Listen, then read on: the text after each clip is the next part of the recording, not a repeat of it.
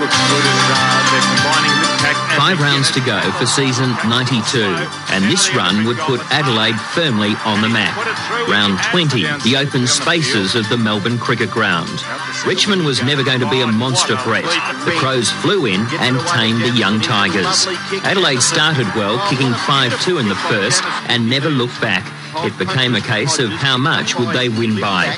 A lead of 94 points at the third break was a beautiful thing. The hard work had paid off. The final scores are worth a mention. 24-19, 163. The Tigers not their usual roar, 7-11, 53. Going for goal number 5, Darel Hart, and he loves it, doesn't he?